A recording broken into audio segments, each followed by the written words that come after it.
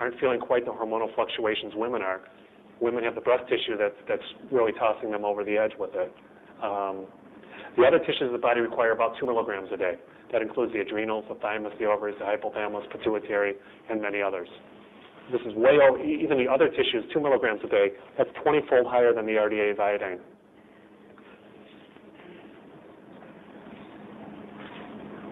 So, I believe we're iodine deficient. We need to get your iodine levels checked, take the right amount of iodine. It's made a huge difference in how I'm feeling. I wrote about my story in my iodine book. It's made a huge difference in how many of my patients are feeling. Iodine is also a detoxifying agent for the body. It detoxifies the halogens, which I'll tell you what halogens are, and it also detoxifies mercury very nicely. So the halogens. These are the halogens. They're in the same chemical family of iodine. They're very closely related to the structure of iodine. On the periodic table of chemistry elements, they're in the same line. And the halogens are fluoride, chloride, bromide, iodide, and astatide. Well, I'd like to focus mostly on bromide.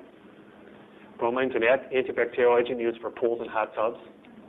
It's a fumigant for agriculture. It's sprayed on fruits and vegetables. Crops are found to contain high bromine levels. One of my nurse's brothers used to drive a truck that delivered fruits and vegetables.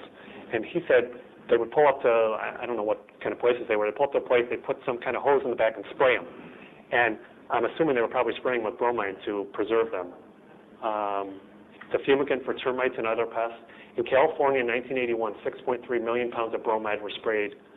In 1991, it was up to 18.7 million pounds of bromide. And bromide's a problem because it inhibits iodine in the body.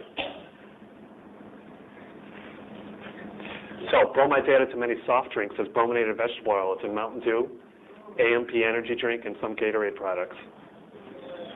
My daughter, Haley, plays soccer, who's looking in the back of the room right now, and her coach told her that they should bring Gatorade to the soccer games because it's a good energy drink. And I told her, you can bring water to the soccer game.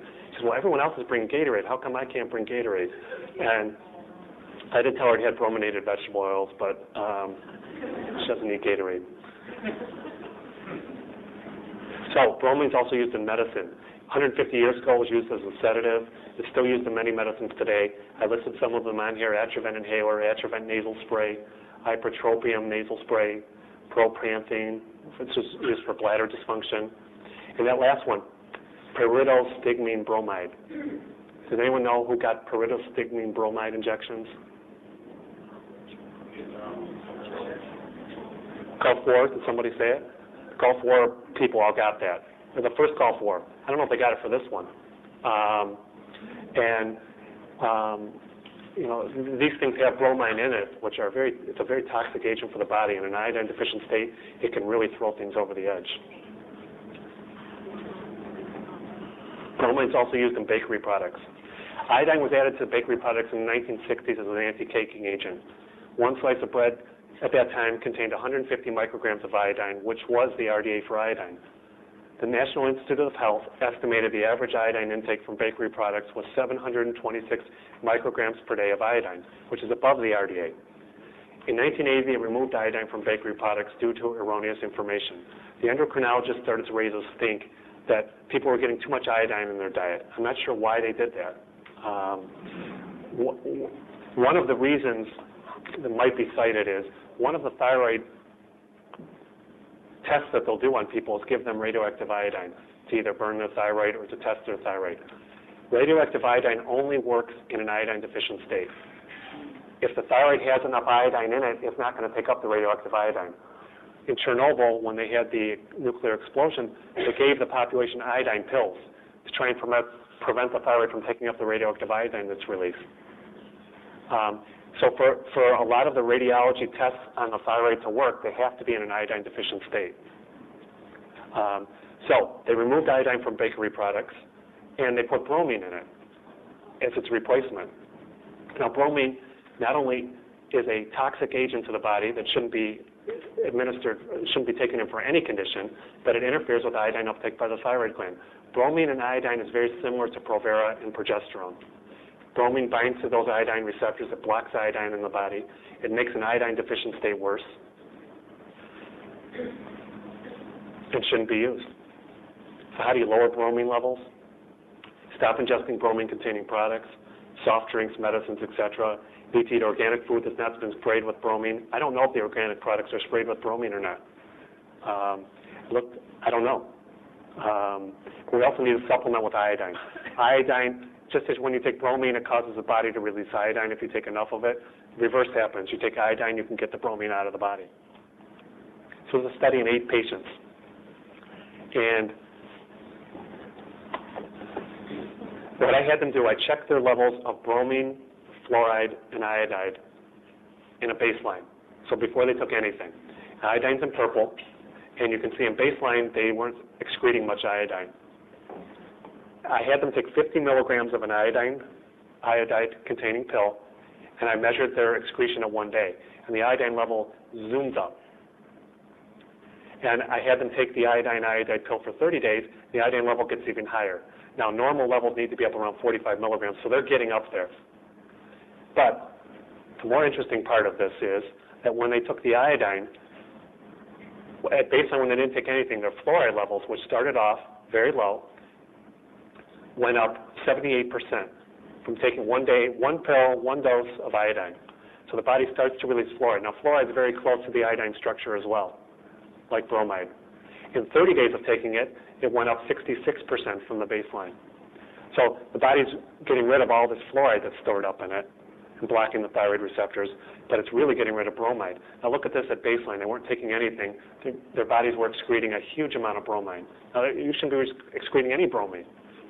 It's a toxic substance. It doesn't belong in our bodies. They took iodine. Bromine levels went up 49% in 1 day. In 30 days, they went up 56%. They were still excreting huge amounts of bromine. Now, I've been monitoring my levels of taking iodine for the last 9 months. I eat a lot of fruits and vegetables, and my bromine levels are sky high and still coming out, and they have not come down over 9 months. They will come down eventually, but I think many of us are bromine toxic, and we need to get this stuff out of us, and the only way to do it is with iodine.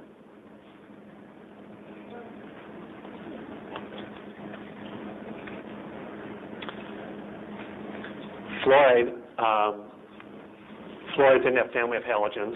It's related to iodine and bromide. It's a very close chemical structure. It's added to drinking water to prevent cavities. It's never been shown to actually prevent cavities. Research has never proven that fluoride prevents cavities in people. All the Western European countries have taken fluoride out of the water supply. This is a study from the World Health Organization, 2001. What they did was they looked at cavity rates in unfluoridated and fluoridated areas. Now, here on the list is all the unfluoridated countries, the Western countries of the world. Here's the fluoridated. Now, New Zealand has now joined the unfluoridated areas because they've realized that fluoride does nothing to prevent cavities.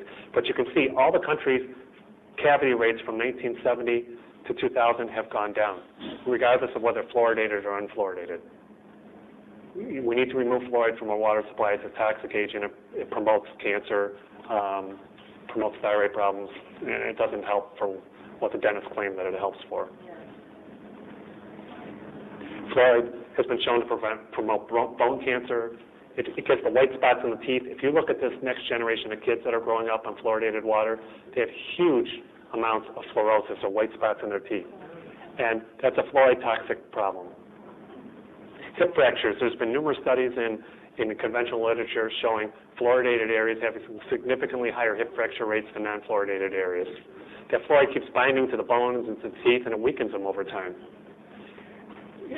Fluoride can promote lower intelligence. The Nazis knew it. They used to put fluoride in the water supply for their concentration camps to keep the people docile. It's a kidney toxic agent. It inhibits it causes an inability of the thyroid gland to concentrate iodine.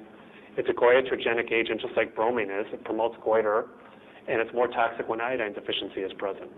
There have been no studies that prove the long-term ingested fluoride has any positive effect in the body. If your dentist is promoting fluoride treatments for your kids, find a new dentist.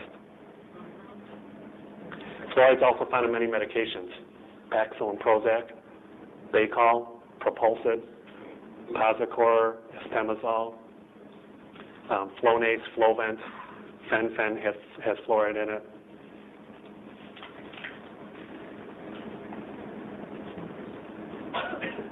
Iodine is also a chelator of mercury. It can bind mercury and allow the body to release mercury. So not only does it release fluoride and bromide, mercury is another thing. So it's a 37-year-old female. She had a history of fibromyalgia, fatigue, and Hashimoto's disease, which is a problem, autoimmune problem of the thyroid.